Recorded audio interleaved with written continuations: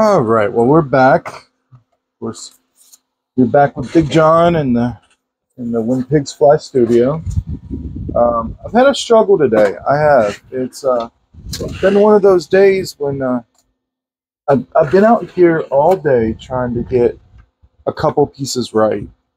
And it's funny, no matter how long I do this, I always forget that, like, when things like that happen, sometimes it's better just to move on.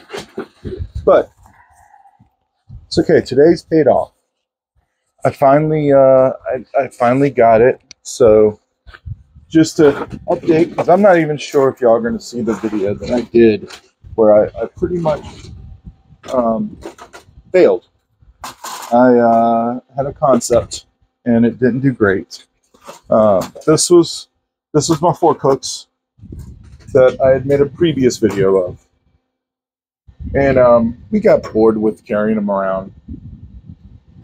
They weren't that lucrative. People didn't seem to enjoy them. They enjoyed them. That's not true. They enjoyed them. It's just I don't enjoy making them, and it doesn't seem like hooks are as big a thing right now, or at least not to my customers. So we like to change our inventory. I'm not going to waste all the time that I did making this frame. So I had this idea to make a lotus flower to go in there.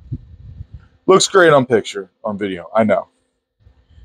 There's going to be a short or maybe a video of me making it, but it won't center upright.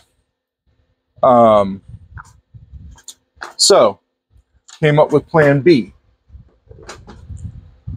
And plan B, these are a little larger.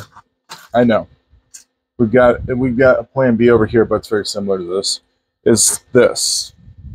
Now I've went ahead and ripped down these guys. This is a peach tree that I grew out in the yard. Had to trim it, so I kept the limb. It's beautiful. And what I've done is I've nailed them into this frame. We're going to build little birds to go up here.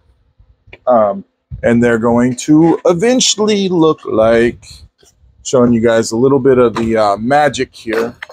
But believe it or not, sometimes I test out the pieces before I show them to you guys. I want to make sure that all the little quirks are done and that Chris approves sometimes. So this will be what ends up, and y'all have seen this at this point, because it should have been the thumbnail to the video. But yeah, I'll walk you through this, and maybe I'll chat with you guys a little bit. That always calms me down. Maybe instead of just putting some music up here, maybe I'll chat. I've gotten some mixed reviews about whether some people like the back and forth commentary. Some people like me just to throw some music on. So I guess it comes down to whatever I feel like doing. Unfortunately for you guys. Okay, so we're just going to put a nail in here. And what I'm doing behind these, because I'm not sure y'all are going to see the other video that started and I explained all this. What I'm doing is I am making some pieces for this weekend's show. I got lucky enough to be allowed to go into a show that I'm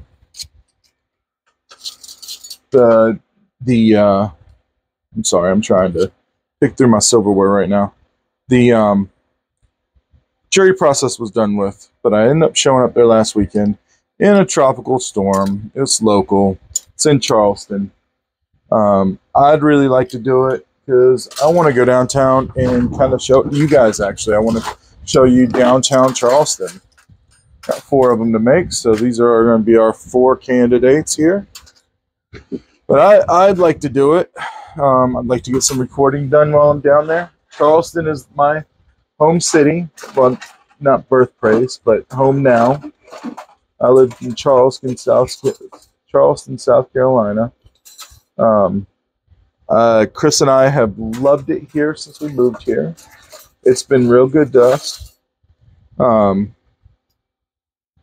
We do miss the Outer Banks. We miss the beach. We miss a lot of our friends. But we love it here, and we'd like to share some of that with you guys. We're going to build these a little different than the birds that y'all saw the last time. This one's too big. We're going to use a fork instead, just to give it some curly, because you're going to be able to see a lot closer than if it was in a garden. So I want to add a little detail. Yeah, I want to be able to show y'all Charleston. So I figured I'd do a little walking around after the show. It's got this great art show going on right now. They're called Piccolo Spoleto. And it came from our sister city over in, I think, Italy. I did no research for this talk, so if I'm wrong, I'm sorry. But yeah, I think it's from Italy. And they do it once a year, early June. And it's a 17-day festival of arts, both performing and visual. We have some great artists that come into town. And like I said, I had actually missed the deadline to apply for the craft show. But they've had some last-minute cancellations. We had a tropical storm come through. And I guess me showing up in person last weekend was a positive, because there's a space for me this coming weekend. And I'm trying to prepare some last minute stuff. I think I counted almost 200 garden stakes to put out in front. I have my, like, what I call my artistic pieces, which are my, I do a line of monsters, which are just straight out of my imagination. They're kind of Tim Burton-esque. And I do a line of hearts. Unchained hearts is what I call them. And then what I'm doing now is just trying to, like, I'm trying to produce the equivalent of wall hanging garden stakes. Something nice and simple to build. One of a kind, originals of course. But something that I can build over and over again, which I know isn't one of a kind. I meant one of a kind as far as no other artist is doing them.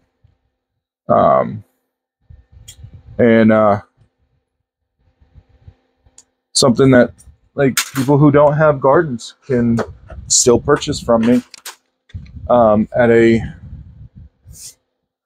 sometimes more reasonable cost. I don't actually see these as being a lot cheaper than some of my more artistic pieces, but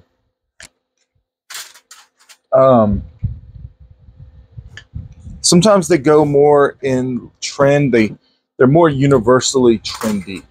You know, not every home has a place for a monster or a giant unchained heart on the wall. By the way, I feel like I should be shouting out my Etsy page at this point. I haven't gotten any of the artistic stuff up there, but I've gotten my garden stuff at this point. If you guys anybody has an Etsy page and would like to subscribe to me, follow me on that, I'd appreciate it. I'm trying to get my get inside the algorithm in everything, in so many things. It's between YouTube and that. All right, and then I've got my washers right here, which we're going to use for the heads. And I'm just going to make the beaks, and we can start putting these bad boys together.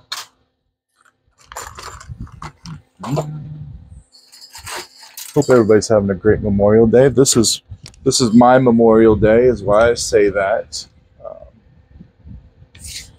So it'll be definitely not Memorial Day wherever you are when you're seeing this. It'll likely be probably Tuesday or Wednesday, maybe Thursday. I am going to try to get to Disney this week. Disney World again. They have a annual pass holders thing. It will depend on whether my wife's in school. It will depend on whether she gets past her classes she has to get through. She doesn't know, but I'm severely considering going without her.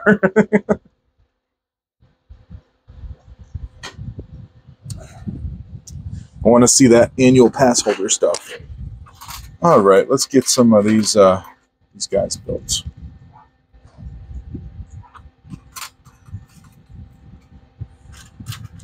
So we're just going to clip. I weld a little different. I know y'all are well aware of that at this point. I use a lot of direct ground connections. And then I've gotten accustomed to this sheet metal acting kind of like a table, and I can put my patterns on it. But I haven't upgraded to an actual welding table yet. So we're just going to put this guy right there. Oh, gotta get my lid.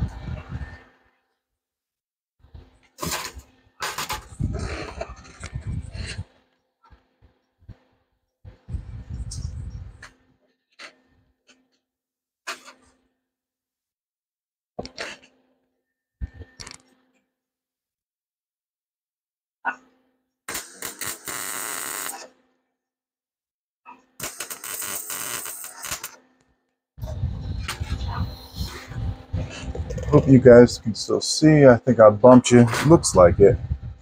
Tell you what, let's zoom in a little bit more on the workouts.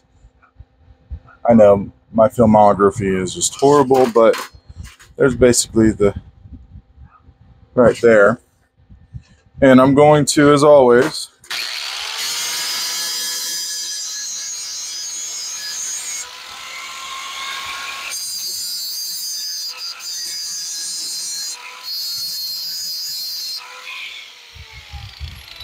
so I do that for two things. I think it gives it a little feathered texture, takes away from it being a washer, and cleans up the soot in the weld.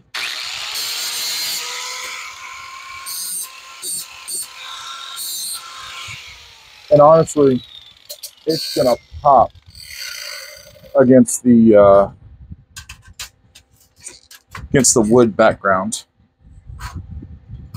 By the way, I know I mentioned it was Memorial Day today. I know you guys aren't going to hear this today, but to anybody out there that served, I know today's for the remembrance, and I'm remembering in my own way.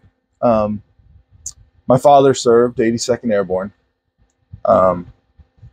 and he wasn't lost in battle, but his life became a battle, and he was lost in 2011.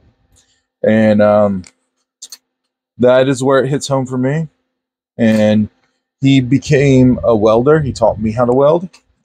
If you've been watching the channel, you know that.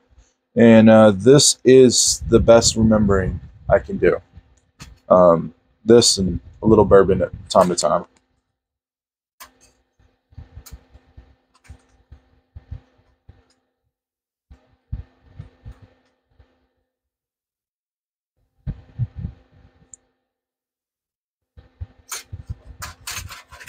I'd also say that I've got another family member that I should call out, who was also not lost in battle. He served, my grandfather served 3 wars, and is one of the big reasons, him and my father are 2 of the big reasons why I do this and can do this. And he was lost a few years ago, so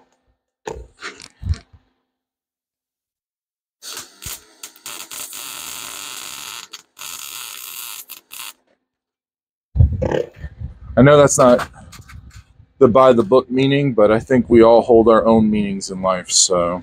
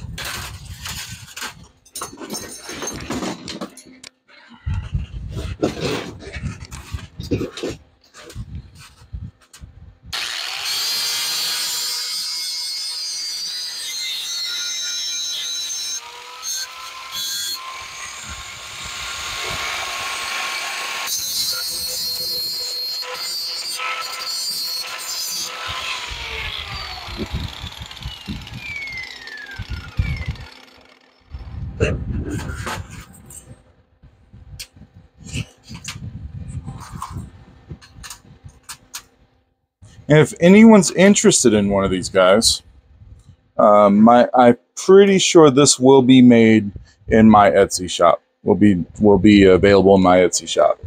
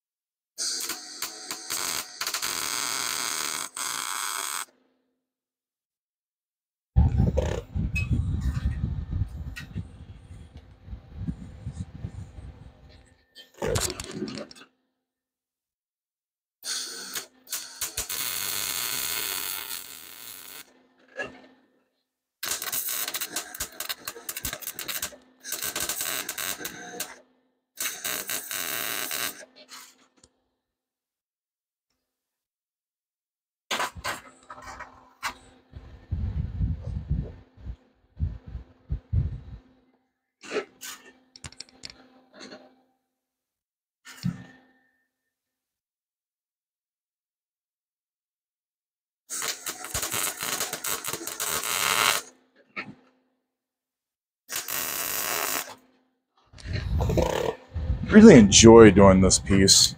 It's taking me back to one of the first pieces I did. One of the reasons why I'm in this, why I do this.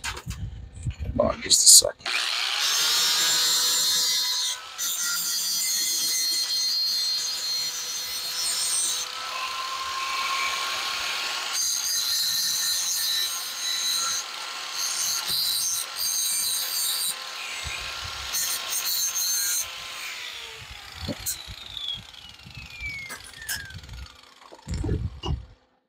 I got into making art for a big reason because the commercialism of like birthdays and whatnot just were getting outrageous. And I decided that I like recycling better. So I would buy recycled, I would build people things out of recycled stuff, metal and whatnot. Not always metal though. My first real piece of art, it's probably still hanging at Bang's Salon in Kill Devil Hills. The owner, and I've known the owner for years. She's such a good person. That's in North Carolina, and there was a wood and metal piece that was called Unchained Heart.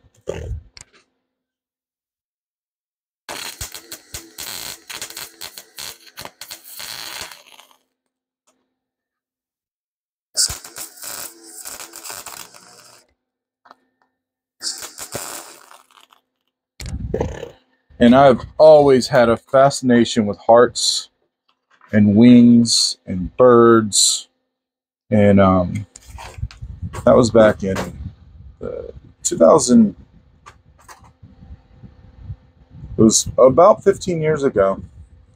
And like I said, she actually never let me pay for any of my haircuts. Big surprise, being an artist, you know. That she knew what what artists go through, and wanted to help out a little bit, so she never let me pay for any of my haircuts.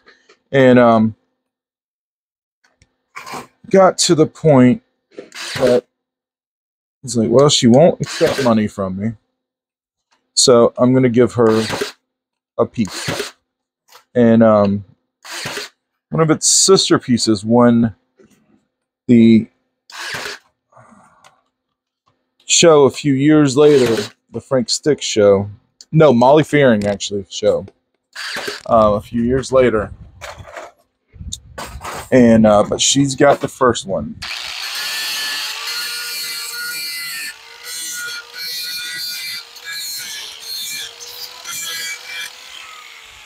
But it was wood and metal. And I've always had a fascination with combining the two. And that's why I actually have these, because I can't go buy a picket without, picking it up. Thinking all the good things that could be made from it. I am just horrible today. Let's back y'all back out so you can see. How's that?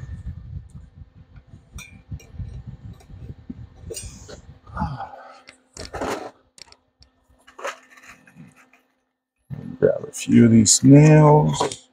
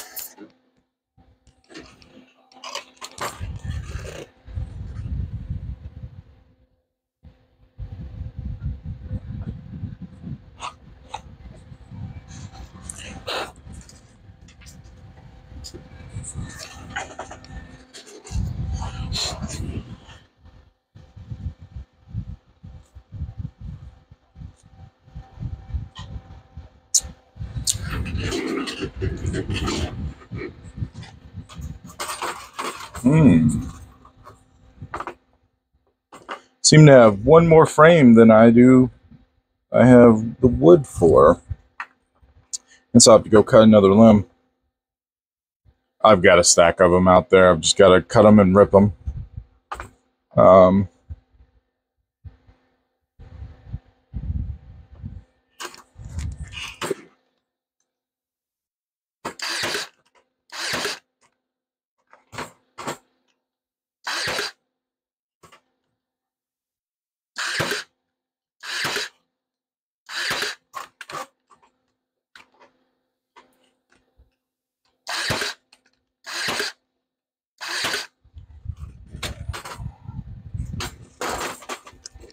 If you're wondering why I'm having to grind the nails off of the back, it's because I only had 2-inch nails.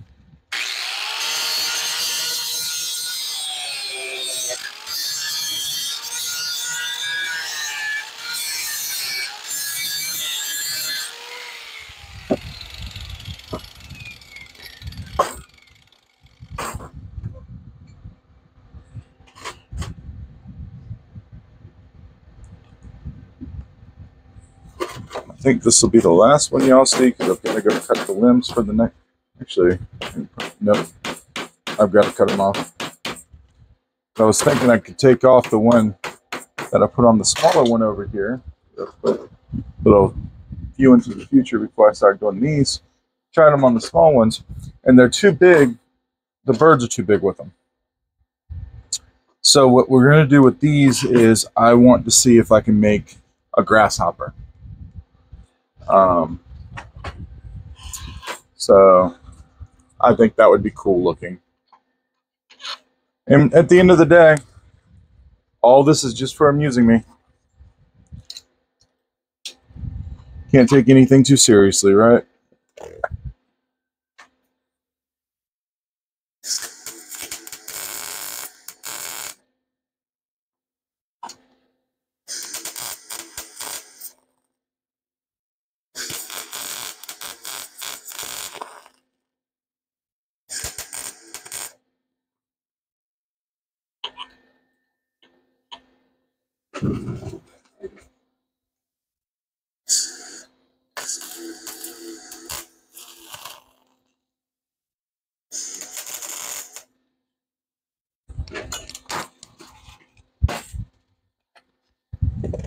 The new stainless steel welding wire I've got definitely does not like the nails. I got to look into that, but it's fine. It's getting it. It's just a pain getting there.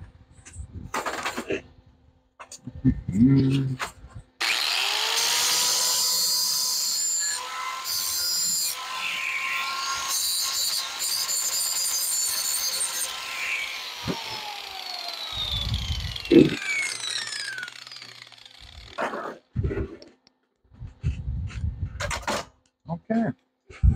Well, on this one, I'm going to let you guys go. What y'all don't know is I've got one more I'm going to make of these. Then I'm going to walk myself through building a grasshopper. And then I will finally come back and show you guys. All right. Thank you. Like and subscribe.